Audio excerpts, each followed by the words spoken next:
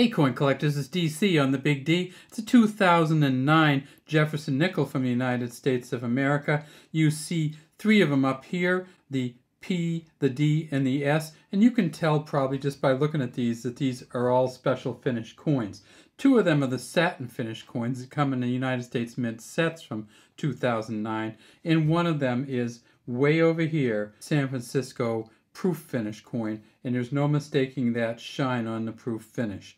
Down here at the bottom we just have some regular circulating coins, and you can see that they don't stay shiny and they don't keep their character very well as they start to fall apart.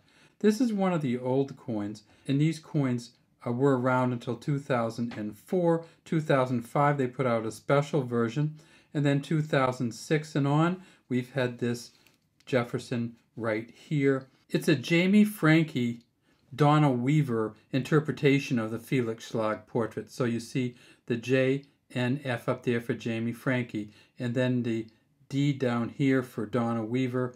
And as you can see, it is in script, the word Liberty is 2009 D here, and God We Trust in front of Jefferson, who's kind of facing toward the camera but not quite straight on. You see that he has very similar clothing on to what he wore in the previous coin's portrait, but his hair is fuller. It's hard to tell whether he actually does have this ponytail or not. And he actually looks kind of more noble in this side portrait, doesn't he? And maybe that's just because we've gotten used to this side view of him. These coins are very easy to get, and they're not very expensive even at the highest levels.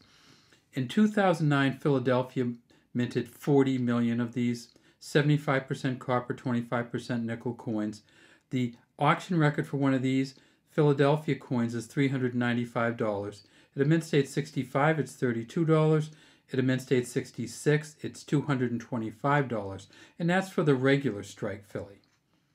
The satin finish Philadelphia coin has an auction record of $180, and if you can get it in a special strike where a satin finish 69 can be worth up to $225. So it's worth a little bit less with the satin finish at the highest level.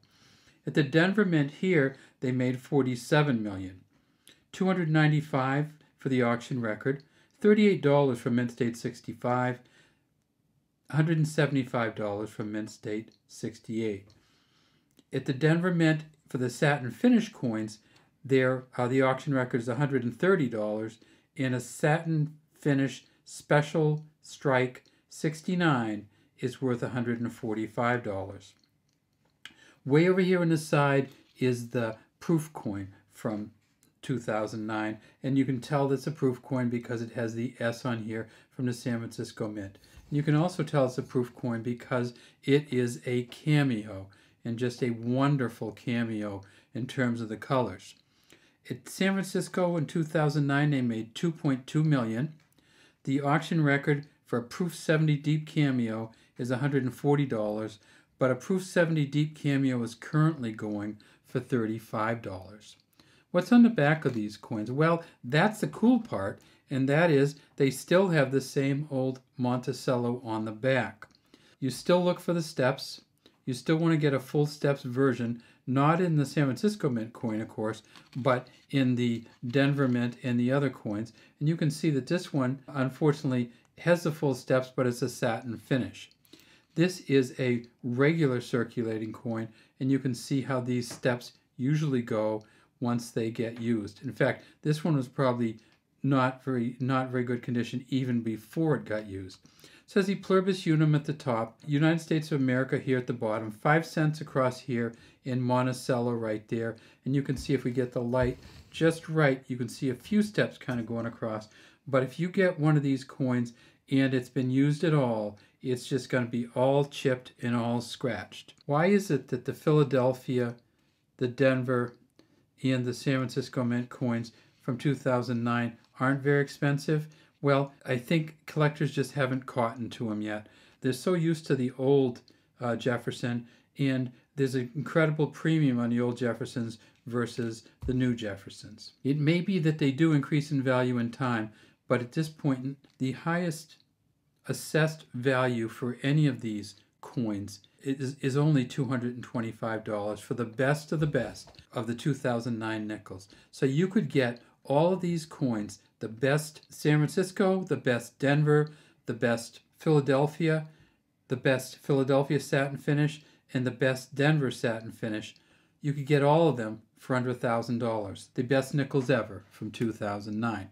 Now there's another reason that they may not be that expensive, and that's because so many coins were produced in 2009. Remember in 2009 we also had the state quarter series came out, and so there are 5 state quarters from 2009. There are 4 presidential dollars from 2009. There's 1 Sacagawea dollar. So many coins came out in 2009 that people had to pick and choose, and they did not choose to buy the nickel. All right, that's all we have today from Big D Coins. Please subscribe to the channel and leave any comments you have in the comment section.